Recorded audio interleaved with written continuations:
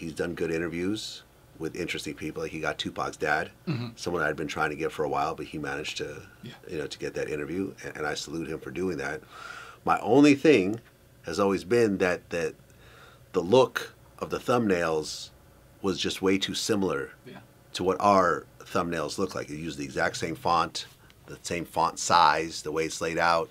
He starts out the interview with the same, all right, here we go.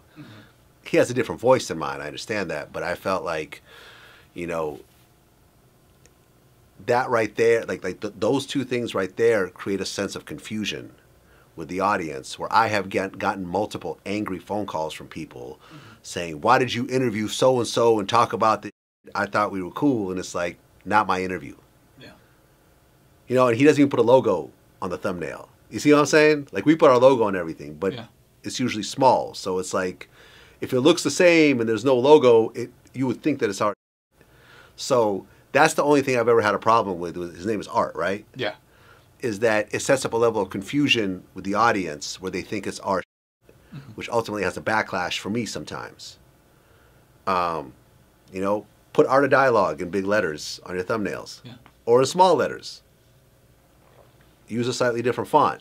I mean, I can't say that because it's a font and it's a public font. Right. But just, I'm not disparaging his work. I'm just saying that, and I think he knows what he's doing. I don't think it's an accident, because he would have switched it at one point. Is that I think that he sort of said, okay, Vlad has this following for this type of thing. I'm going to go ahead and do a similar type of content and kind of piggyback on what Vlad is doing a little bit by making some people think that this is actually Vlad's when they click on it.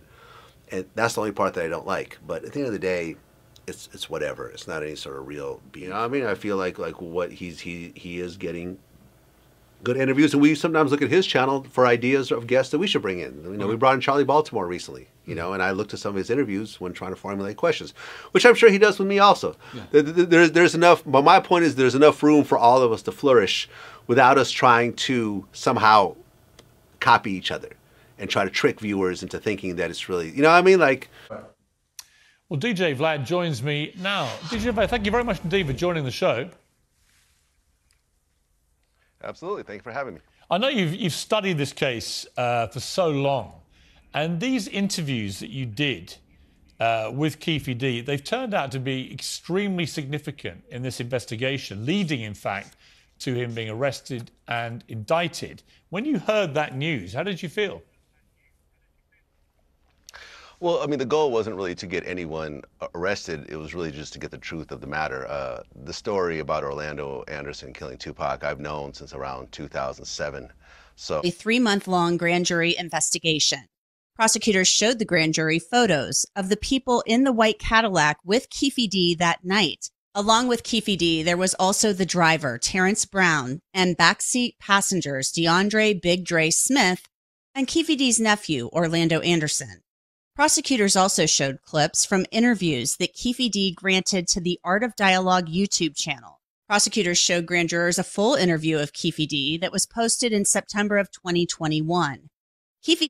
Yo, yo, yo, it's Big Ant, the spokesman, man. We back. Another edition of Urban Politicians TV, UPTV. Make sure you stay on your pivot at all times, man. Had to come tap in. And if you've been following me on YouTube for a while now, then you pretty much know when things is real between two individuals or two groups, and I know it's going to lead to something else and turn it into a bigger problem, I always speak on them type of things in a way of, hey, let's come to an understanding. Let's communicate so this ain't got to go nowhere worse than it already is.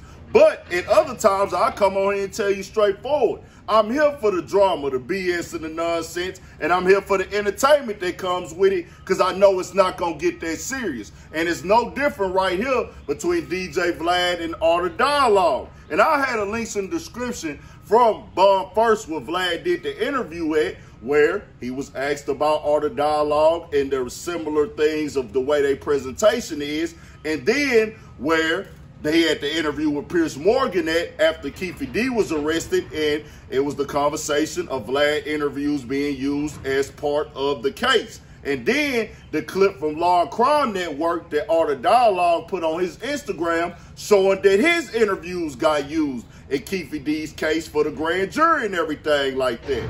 Now, I'm going to tell you like this. Vlad had also did an interview with Math Hoffa. Art of Dialogue name came up, and I guess Dog felt the way about it, because in the Bond first comments, he said this: "No one is mistaking my platform for Vlad TV's. It's only Vlad TV pushing that narrative, perhaps out of jealousy. Most of our interviews feature diverse backdrops, while many of Vlad TV's are set against the same drum set. It's a stretch to say we're being confused solely because of the impact font which many media platforms use. I wish Vlad TV well and hope he can move past any negative feelings towards my platform." Also, on the Dialogue made post on Instagram, because Vlad had been saying before Keefe D even got arrested, "I pretty much solved the Tupac case." On the Dialogue said, "Vegas investigators say Keefe D's original confession was not used because it was given in exchange for immunity. However, prosecutors say information from interviews Keefe D gave to Art of Dialogue is valid because it violates his agreement with authorities.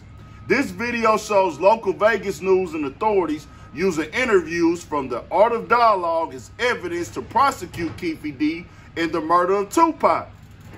He also came with that other post in the caption and said, "Hey, the Art of Dialogue interviews was shown to the grand jury and recognized as critical evidence in Keefe D's upcoming trial. A lot of you platforms are going to be looking goofy when the official evidence list comes out and you find out your interviews weren't used as evidence." And I'm going to keep it all the way 1,000. Seeing people wanting credit for their product, their interviews being used as part of the case to get somebody locked up for murder is wild. That's just the way that I came up, the way that I was raised. I don't want that. I don't even want my interviews to be lead to why niggas got in a fist fight, let alone facing a murder charge for something 27 years ago. Keefe D played a role in it on his own with the questions he was answered and everything. But I'm the nigga like, hold on, bro. This ain't what I'm here for. I don't want my platform, my name, my brand mixed in with something like that.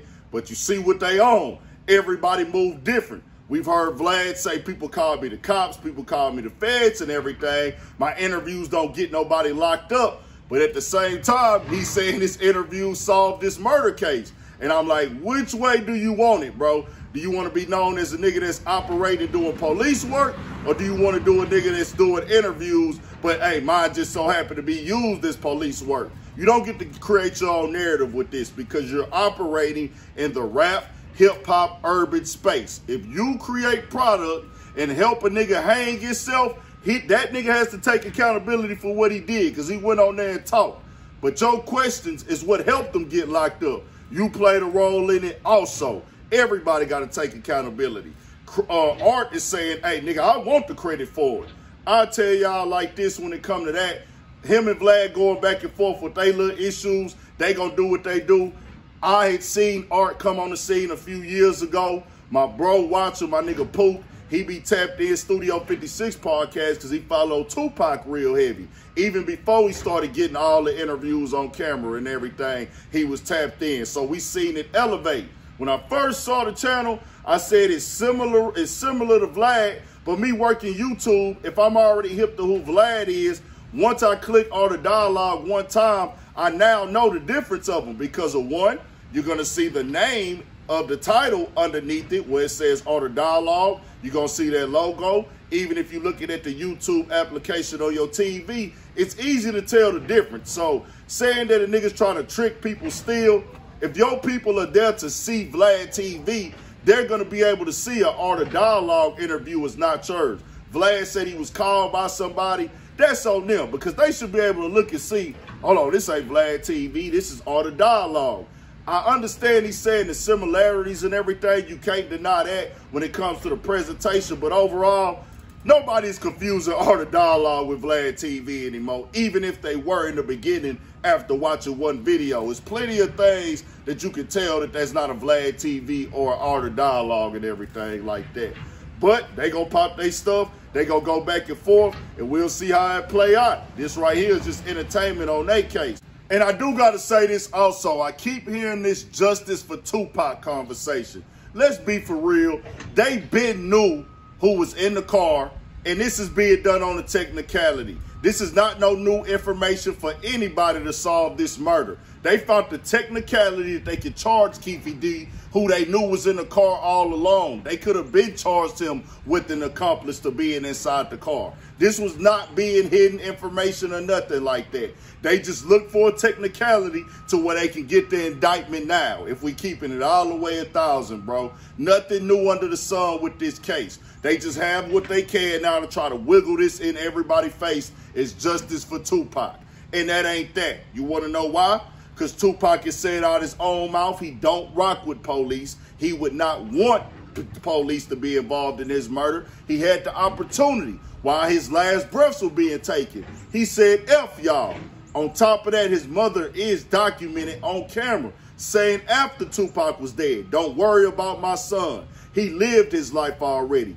Focus on these other kids that are out here.